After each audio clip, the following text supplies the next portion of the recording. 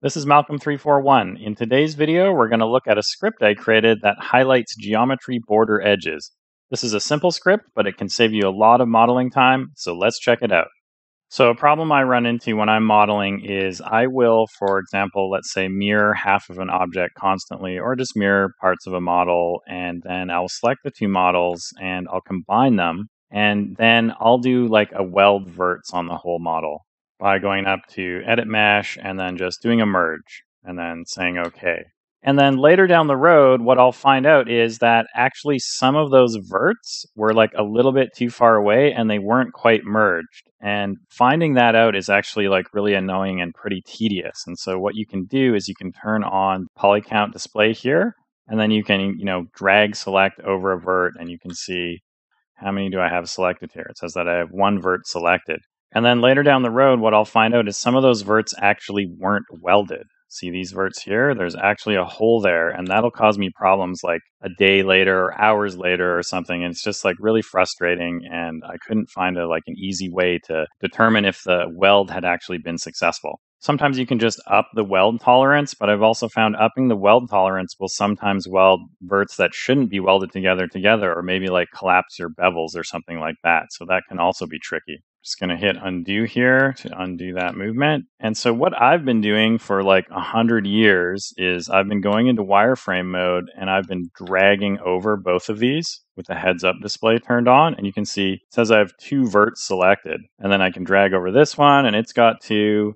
And it's got two. Oh, that one's got one. And that's just a really painful process. What I want is just a visual way to show the border edges of all the geometry so I can just see immediately what didn't weld up, what was unsuccessful when I did the weld. And so I created a little tool that does exactly that. It'll highlight all of the geometry border edges that are not welded and are open. So all you have to do is select your model and then just come up here if you own the Mega Pack and click the Find GB, Find Geometry Borders. So I'm going to click that.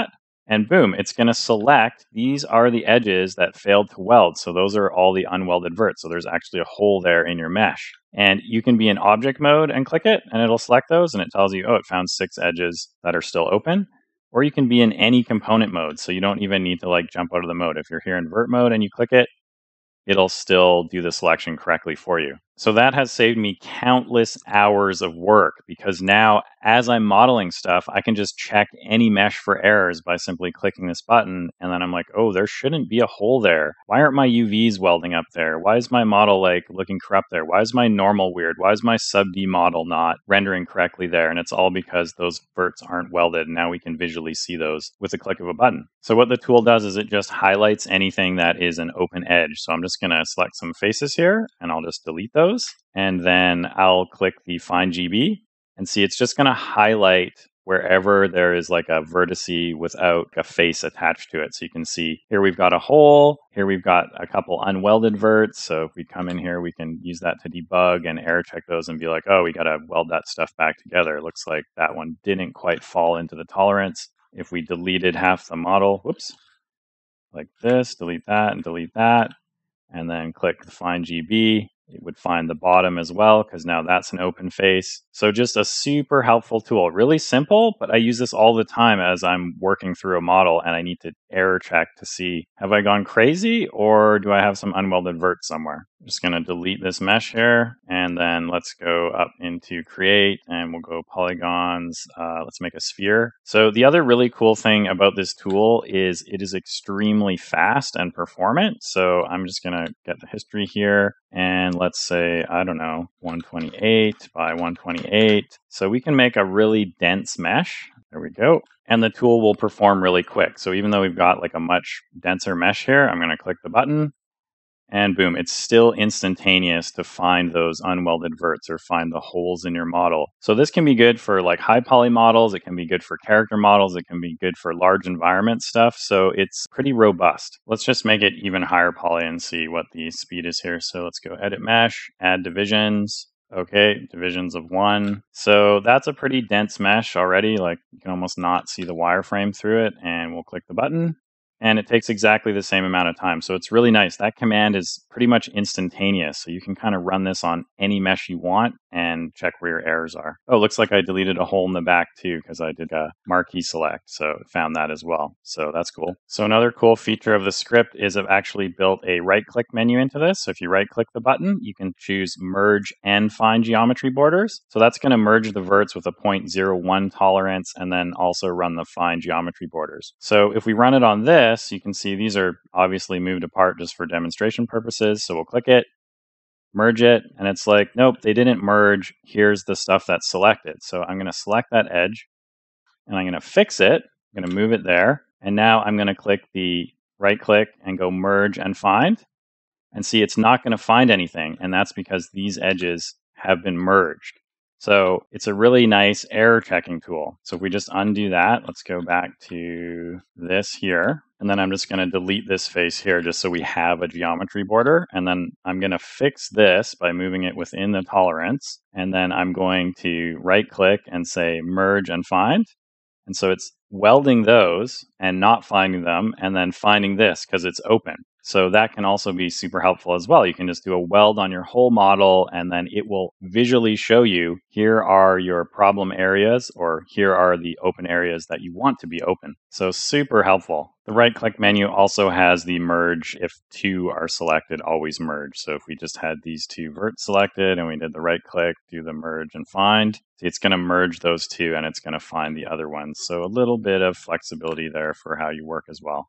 On top of that, I've also built this functionality into the existing mirror tool. So I'm just going to launch the mirroring tool here. And you can see by default, it's got a new checkbox that says find GB. And so every time we do a mirror and merge, it's going to try to find the geometry border edge. So that can be super helpful, save a lot of time. So if we just do a regular mirror along Z here, it's not going to do anything, sure, because it's a separate object because we didn't tell it to do anything. So I'm just going to delete that. But if we were to do a mirror plus merge, it's going to mirror the object, it's going to weld the verts, and then it's also automatically going to find the geometry border edge to tell you if the mirror was successful. So if we move the pivot over here a little bit so it can't actually weld up the verts, here, watch what happens. So merge, find GB, mirror Z, click it.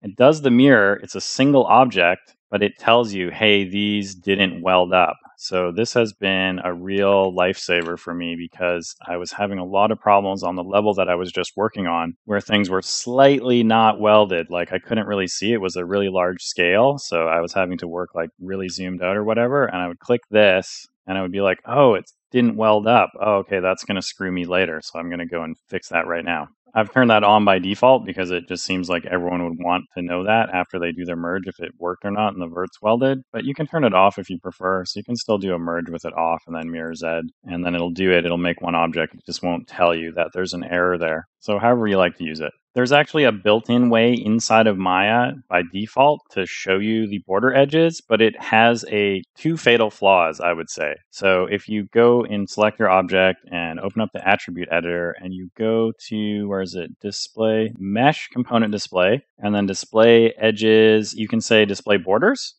And it will highlight those. The problem is it highlights them in green. And as far as I know, you can't change the color of this. So this is like not helpful at all when you're like working on a scene like this, a big scene or whatever, and everything's the same color. It doesn't really help to highlight it. You can increase the width by doing the border edge and it'll make it thicker. And that can kind of be helpful sometimes, but I just find it so much better to highlight it in pink. So it's a different color. I just find this tool really hard to use. I've tried to use it in the past. It's very painful to me. The other annoying part about that is that if you create a new object, and you delete a face, you have to go into each one of your objects or go into preferences and, set the whatever the mesh component display each time on each object or set a global preference or whatever. And sometimes when I'm modeling, I don't actually want to see that stuff. That's the other annoying part, right? Like I don't want to see a super thick edge on this model just so I can debug it like after the fact. I'd much rather just see my viewport the way that I like it. Delete that guy, turn that off. So see everything normal the way that I normally like it. And when I want to see the geometry border edge, I just click this and then it highlights it and it's really clear. It also selects it too, which is nice. So you could actually just work directly on it there if you wanted to. If you've already purchased the Mega Script Pack or the Modeling Pack, this will be a free update. So you just need to download the same file again from your original email link to get the new stuff. If you haven't purchased the script yet, you can grab the script by itself in the Modeling Pack, or you can get it in the Mega Script Pack. So take your pick. Thanks very much for watching this video. Without viewers like you, this channel would not exist. If you liked this video and enjoy the channel, please support me by purchasing something from the online store. Each purchase goes towards creating more video content and keeps the channel ad-free. See you next time. Have a superb day.